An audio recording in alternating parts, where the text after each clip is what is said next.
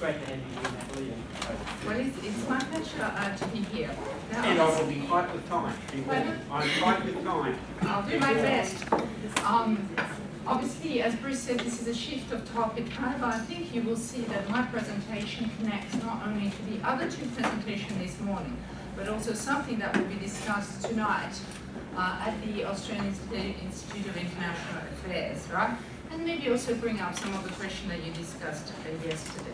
So my starting point, as I said, seems to be at first fairly offside from what you've been discussing up till now, because it is the fear of Islamic radicalisation in Europe. Right? Now, I'm going to start with some definitions. Some of them may already be familiar to you, some may not. Right?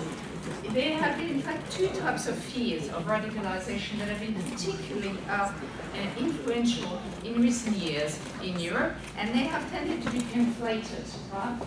On the one hand, you have the fear of a purely religious form of radicalisation, which has been spreading in Europe, and that's a fundamentalist interpretation of Islam, which has been pushed by the Salafi movement, which originated in Egypt, which is an extremist Sunni Muslim movement with a strong sense of Islamic identity and a very strong puritanical streak.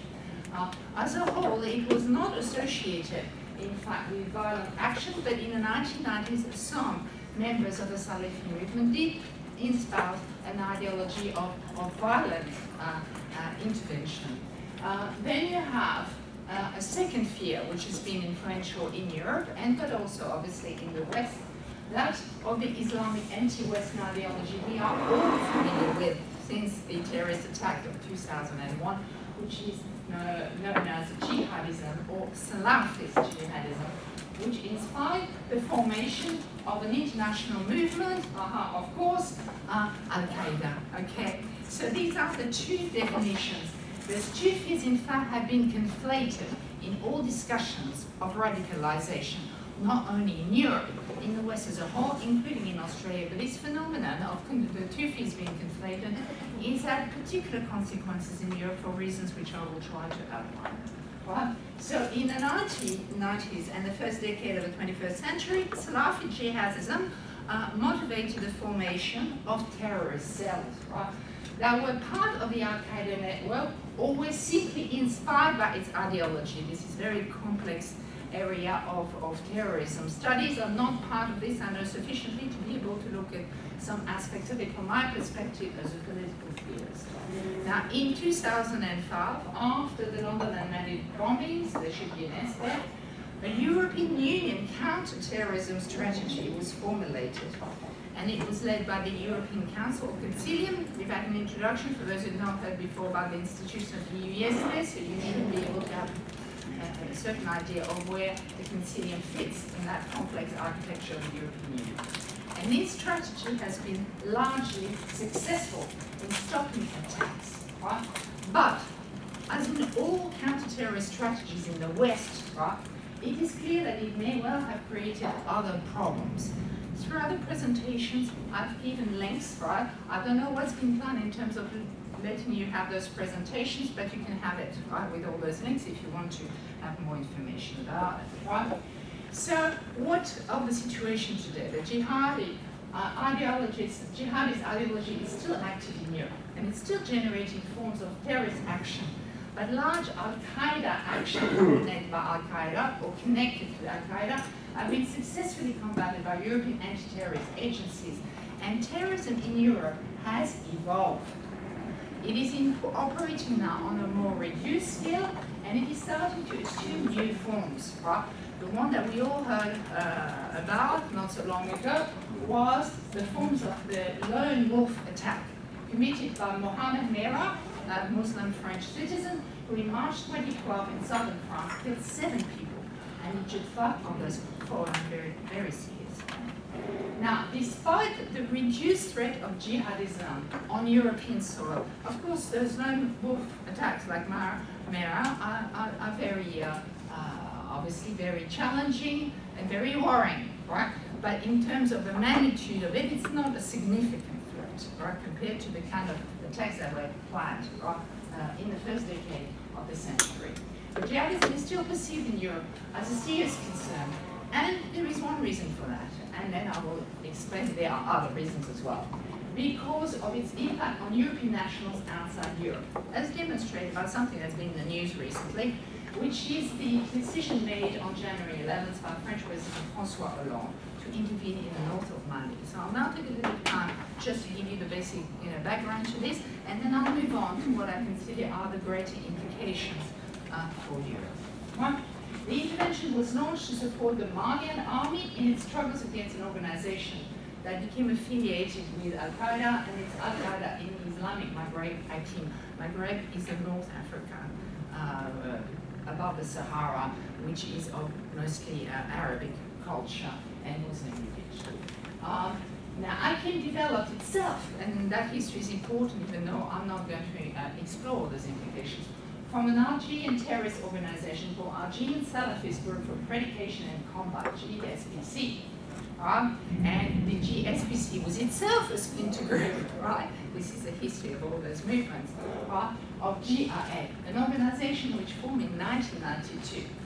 When the Algerian military government basically decided to throw democracy out the window and annul the electoral victory of the Islamic Salvation Front, the largest Islamic opposition, and that was backed by the West, by the way, right? So because it was an Islamic party, Islamic, not Islamist, okay? So not necessarily embracing the ideology of violent jihad, up and out of the election, which provoked a lot of resentment, and it pushed some people, right, into embracing the violent anti-Western jihadist ideology. Now, this organization, Al-Qaeda, in the Maghreb, came to the attention of European authorities because of its involvement in a series of kidnappings of European tourists or workers, especially aid workers. There are currently 9 European hostages held by them, including 6 French citizens. The French have been particularly sensitive to the issues, you can see, and you will see why. Because in 2011, a splinter group, yet again, right, formed in sub-Saharan Western Africa. So to put in very blunt terms, no longer involving Arabs, but also involving Muslim black Africans, right? The Movement for Oneness and Jihad in West Africa, and I won't try to pronounce the acronym, which declared war on France because it is hostile to the interests of Islam. This is exactly what they said, right? We are declaring war on France. Now you have more links here if you want more information once you get the lectures. Now, sorry, yes, I think I'm repeating myself here, so you can forget the first point because it was about the connection to the Algerian situation of the movement.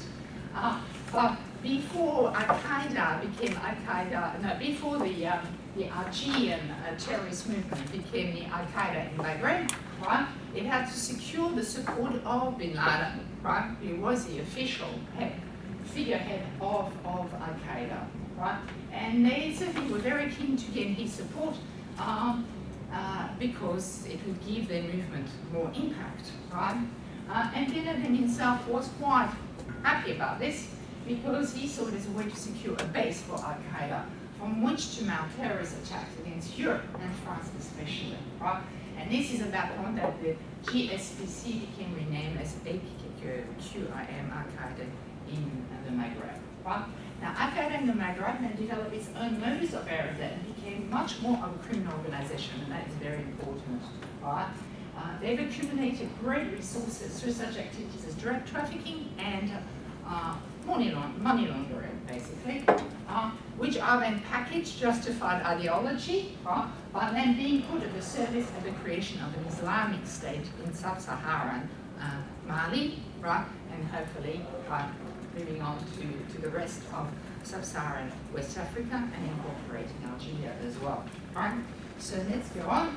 So with the fall of the Libyan military regime, things have become really serious because the movement has acquired even more sophisticated weapons and extended the territory it controls. And I've just provided a map here, but this is for your information, so I'll go very quickly. So that's France, right? France decided the intervention, but there was a European background to it, right? The day after Hollande's declaration, European Commission President José Manuel Barroso immediately expressed support for French intervention. And then the EU's foreign policy chief, Catherine Ashton, announced accelerated preparation for something that had been in the planning since December last year, the deployment of the EU military mission to Mali to support it, right? So the French intervention was just, I suppose, motivated by impatience, right, with the slowness of European action, right? But there might be other reasons, and I hope Bruce will be a little bit lenient with me and allow me to get there, right? So at the level of EU member states, support was moderate, right? Which may explain also the slowness, right? There is the institutional slowness associated with the EU, which is an incredibly complex organization. There was also reasons why the support was moderate, right? So because this school has a German dimension, right? I will point out that in Germany there's been a new security doctrine, which is called the Merkel doctrine. Right? And I'll put a link for those who are interested in that, which is really, we'll give money, we won't send soldiers, right? And I'll come back to why that is, right? So Germans said, yes, we'll back up the French, but okay, weapons, right? Logistic support, nothing more. The British, well, they're so caught up in their own matters of the problems at the moment that they also only offer logistical support. Southern Mediterranean countries like Italy, Spain are absolutely caught up in their economic crisis, only offered verbal support, right? And so did Poland. But then through NATO, France was able to secure a little bit more support from Denmark and also the United States. Now, the French intervention, regardless of its wisdom or its success, right, has another dimension, and that's the one I want to explore, because I'm not a security expert, right? I'm a political theorist and a specialist of European politics and European Union politics. And the French intervention, in my perspective, illustrates the way European security, number one, has become meshed with political developments in North Africa, right? The destabilization of the region following the Arab Revolution. And the next speaker will talk about that, I think. I certainly expect she does, because I've left it aside, right? But I think something else is happening at a deeper level, right? These developments, right, which are linked to the Arab Spring, have been interacting with inner political concerns which have motivated that French interventions. And it's to do with the fears prevalent in public opinion, the fear of refugees, the fear of immigrants, the fear of terrorist attacks, which is, links up to the topic of the third speaker, migration, right? And politicians have become increasingly attentive to these fears. They've been for a while, right? But in the context of the financial crisis and the economic recession that's associated with the financial crisis, it's become even more of an issue, right? So one can explain the limited support at the level of other European country states, member states of the EU, right? One can explain by the need to avoid costs, right? They don't want to spend money. The financial crisis in government cut military expenditure drastically, right? But it also illustrates a concern in a number of countries not to alienate public opinions through the risk of a loss of lives. And it's obviously linked also to the disengagement of European countries from Afghanistan, right? Concern associated with the fragility of governments, right? All governments have become fragile. They have difficulty securing electoral support. They have, often they are the outcome of political alliances, in the case of the Netherlands not so long ago. And so this is linked obviously to the financial crisis and the imposition of austerity measures. There is mounting dissatisfaction of European electorals with their political class, right? And as that develops, the political class is very, very concerned not to alienate, right, their voters. Now, paradoxically, right, if you look at France, all these factors are played, but the other way, right? Because the need to secure the support of public opinion, right, it's been seen by many as explaining, in fact, the decision made by François Hollande to intervene in Mali, right, before the European strategy had been developed, right?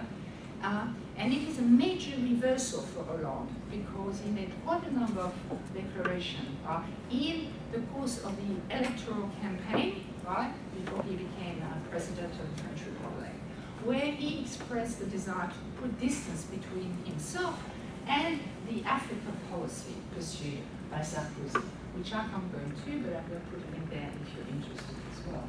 And why? Because from last year, August, Hollande's popularity has been in free fall, right? It's been the biggest loss of popularity of the French president, right? Since the second presidential mandate of Jacques Chirac, leading to the presidential election of 2005, which saw the extreme right wing come to the fore. But I can't go into the complexities of French politics, but I'm just sort of giving you that as a background. It was down to 36% last December, which is catastrophic, right? Well, since he declared a military intervention, guess what? It has recovered, right? And yeah, it's been demonstrated by polls, right? Which took place in January 11th and January 12th. Now, the interdiction, the action, this French action in Africa, has attracted quasi-unanimous support within French public opinion. 75%, that's high. And across the French political spectrum, it's quasi-unanimous, okay? But we can see that there are interesting little exceptions to that, right? So all political parties express support with the exception of the radical left, right? The radical left, which has condemned it as an extension of neo-colonial interference in Africa, because Mali was a French colony until 1960, right? And this neo-colonialism has been criticized for quite a number of years for those who maybe are French-speaking as Français. Right?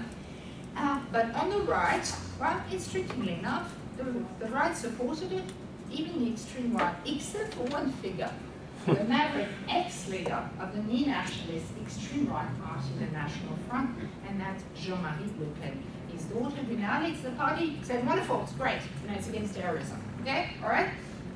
But the father disagreed. Now, I can't again go into the complexities of French politics. But I want to mention also the criticism made by a very respected figure, not only in France but internationally, right? Who in the French tradition is both a diplomatic figure and a political.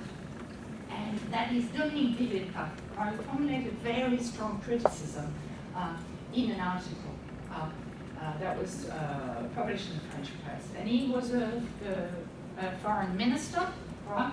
And he's most remembered, right, in France, but outside France especially, because of a declaration made in 2003 in front of the United Nations, where he outlines France's opposition to the American declaration of war on Iraq, right?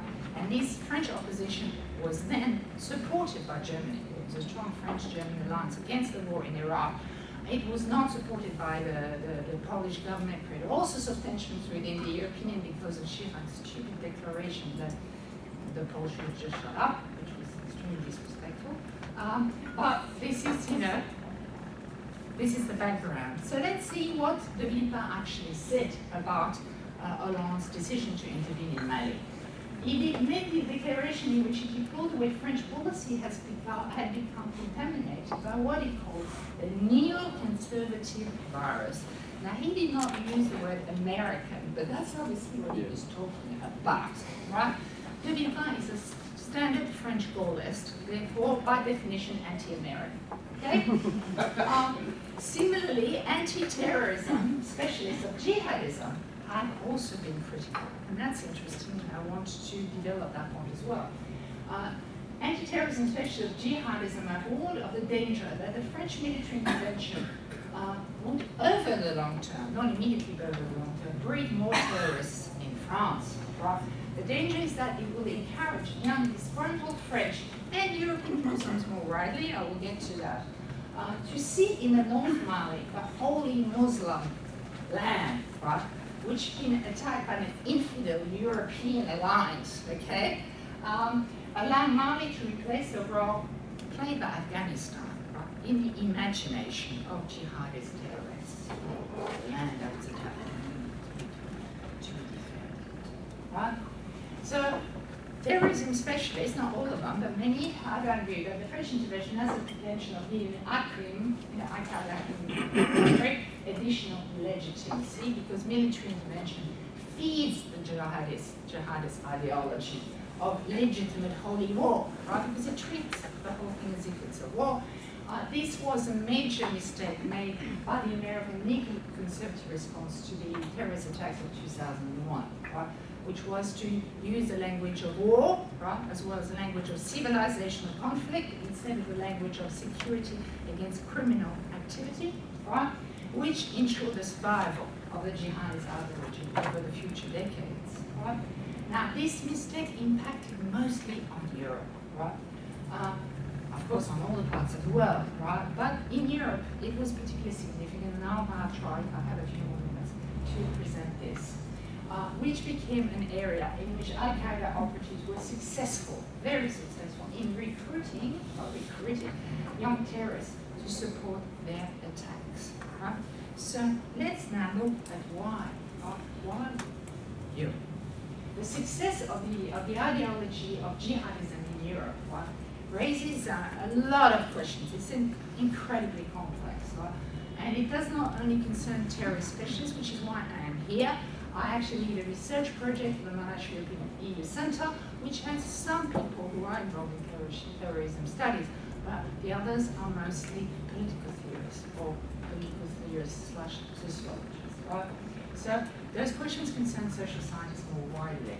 And of course, they're not only important, right, for European specialists such as myself, right, but Australians as well. You know, there's a lot of factors which concern all Western societies, right? But at the same time, there is something that is specifically European, right? And that's what is hard to actually define, and what I, with my colleague in that research project, have been trying to do, right? So the particular influence of jihadism in Europe, I think it is safe to say, is linked to an incredibly complex interaction of different factors that are specific to Europe. Some of those factors are to do with things happening outside Europe. Some of those factors are to do with things happening within Europe. Some are social, some are socio-economic, some are political, some are geopolitical, some are ideological. You can see how complex it is. But I'm going to try and provide a simplified narrative of it. Now, I have to single one major factor that is not so well understood. Al-Qaeda agents from outside Europe were able to capitalize on a specifically European problem of the feelings of sociocultural alienation of a fair proportion of Muslims living in Europe. Right? And this is linked to the specific profile of immigration, Muslim immigration into Europe. They're linked to a totally different profile of the majority of Muslims living in Europe from that, for example, of Muslim immigrants into the United States, right? Which is why the jihadist ideology hit the United States but never took hold within the United States, right? So I wish I had the time to also bring in Australia, but I can't, okay? So I'll leave it in comparison, Europe-United States, because we know so much about it. As opposed to the United States, immigrants, Muslim immigrants to Europe were in fact working class, right? Starting very early, right? Late 50s, early 60s, they came in to help the industrialization of Europe in the 60s, and with some exceptions, they have by and large remained working class. They've not succeeded in joining the middle class in sufficient numbers. The Americans, because of the selective immigration problems, have Muslims that are coming with PhDs, come and staff the research labs. They belong to a middle class, and they enter the American middle class. That's not the case in Europe. And because of their working class profile, Muslims living in Europe, some of them who are the offsprings, right, of migrants, and therefore are citizens of France, Germany, Belgium, Denmark, Italy, and so on, had little form of religious education, making them vulnerable to the teaching of fundamentalists claiming to be representing the real Islam, especially as often their parents gave up Islam when they first settled in Europe for reasons which I'll just touch on. So Muslims, in other words, in Europe, are a subsection of the most vulnerable part of the population, that part which has been most affected by the economic change associated with globalization and European economic integration. And that is important. and their socio-economic marginalization. They suffer greater rates of unemployment, and associated with that also represent a high proportion of criminality in many European countries, has encouraged their cultural marginalization. And this we enter the really difficult question, right? This, to a large extent, but not exclusively, because I do not want also to dismiss the individual motivations which will lead to the radicalization of some people and not others. And this is why the case of the French terrorist mayor is so interesting. He became radicalized, his brother did not, right? So it's extremely complex. But this, to a large extent, explains the return of Muslim piety, which then could, in some cases, right, also motivate violent radicalization. Right? Muslim piety, you know, this means following all those traditions associated with Muslim faith, Friday afternoon prayers, wearing of female headscarves for females. I'm sure you've heard all the book out in Europe about all this. All this has been happening in Europe. There's been a very strong revival of Muslim piety, right? The problem is that this phenomenon, which has led to the visibility of Islam in European society, runs totally counter to the strong secularization of European societies. Right? By and large, European societies are the most secularized, the least interested in religion within the Western world. And this is not just France. If you look at figures for Sweden, it's the same thing, right? The strong European secular mindset has fostered misunderstanding, right, of this revival of Muslim piety, and the tendency, right, to confuse it with jihadism, right? So that people who want to worship, right, according to tradition and norms, and sometimes fundamentalist norms, then they are terrorists, right? They're just blatant terrorist attack. So this confusion has been very, very influential. And this leads me back to De Villepin, his statement about neoconservative, American neoconservative influences over Europe. Paradoxically, the American neoconservative discourse of civilization or conflict in fact exercised great influence over Europe. What do I say paradoxically? Because American neoconservatism is in fact more associated with a strong religious position, right, which is Christian, right? Although it also has a Jewish dimension because of the specificity of what is called the American civil religion, which I can't go into, right? But that discourse of civilizational war, right, civilizational conflict, grafted itself on the European fears, which were older, because they started in the 80s, associated with immigration. And in particular, it encouraged something which I will call the myth of Islamization, because I do not think that there are the figures and the facts to support it. Right? So this is my position. Which was first peddled by the extreme right neo-nationalist parties in France, in the Netherlands. You may have heard of Geert Wilders, right? But France having the biggest Muslim population, being a big country, you know, this is the one that's most visible, but it's been happening in other parts of Europe and Italy as well, right? And to give you an example of what it is, yes, I'm wrapping up now, so we've got 3 slides, right? There's a book which is called Revolution in Europe, Can Europe Be the Same with Different People in It, which was published in 2009, which was written by Christopher Colton, who's a journalist with neoconservative affiliations, right? That has in fact strengthened this myth of the Islamization of Europe. But it's been greatly criticized by assumptions it made about the nature of demographic change in Europe and the nature of its cultural impact. And I think it has been demonstrated that this has been fueling what can be called anti-Islamic activism in Europe, or in shorthand, Islamophobia, right? And Islamophobia has demonstrated its own destructive potential through the attacks by the Norwegian terrorist Anders Breivik, right? So I have actually given you, Breivik is here at the bottom, right, there's a picture, but this is the book that introduced the notion of Islamophobia, right, and it was associated with the creation of a British parliamentary commission, right, to investigate what was happening in Europe, right, with respect to hostility, anti-Islamic activism, or Islamophobia. And I shall now wrap it up. Islamophobia has become very active in continental Europe, especially in Western Europe, as part of something which political theorists analyze as the politics of fear. The politics of fear have been evident for quite some time throughout the West. In Australia, remember Pempa, remember refugees, okay? It's not just Europe. But they seem to have assumed an exacerbated form in recent years. And politics of fear have been analyzed by American and European academics as a kind of strategy of responsibility avoidance by political elites. They use, academics like to use complicated notions. They use the notion of neoliberal governmentality. I'm not going to go into that. But, now, these politics of fear make those affected by problems which government can't or won't solve. So that's an interesting point that I can't develop. Responsible for their own plight, right? So you're familiar with the unemployed responsible for their unemployment, the single mothers who are responsible. I'm not going to wade into that big debate, right?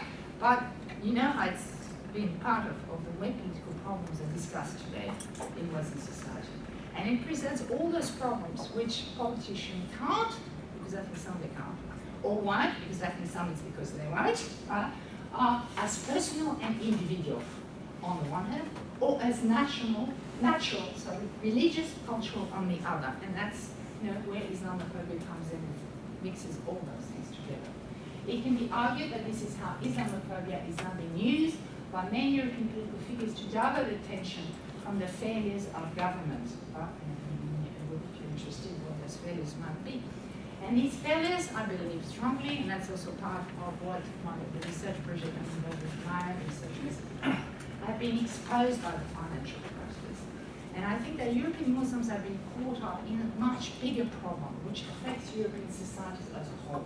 And this is a crisis of democratic legitimacy associated with the way the economic crisis is being handled in Europe today. And that crisis of democratic legitimacy plays out at both the national and the European level, and involves all these complexities of how national governments have been using the European Union to blame things when they fail, or to push things that they didn't have the courage to push, right? It's extraordinarily complex. But obviously that was not my topic, so I have just provided some general references that if you want the PowerPoint notes, you will be able to look up. Thank you very much for your attention. I hope I covered a bit of ground here, and that was great. Thank you.